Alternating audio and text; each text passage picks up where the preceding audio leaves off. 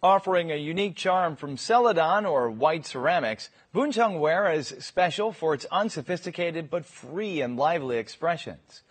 Exhibitions of Buncheong Ware are being held in Gimhae, Gyeongsangnam-do Province, the place of their origin. Let's find out more.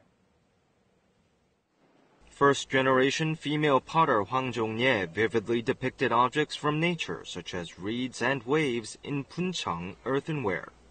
These works of ceramic art resemble ink and wash paintings as they exude an unsophisticated but simple charm, characteristic of Buncheong Ware. 청자와 백자와 다르게 분청은 서민들이 주로 사용했던 민중작이에요. 그래서 좀 더 투박하고 거칠지만 정겨운 게 특징입니다. Diverse production and descriptive techniques are demonstrated in roughly 200 works presented by 9 artists.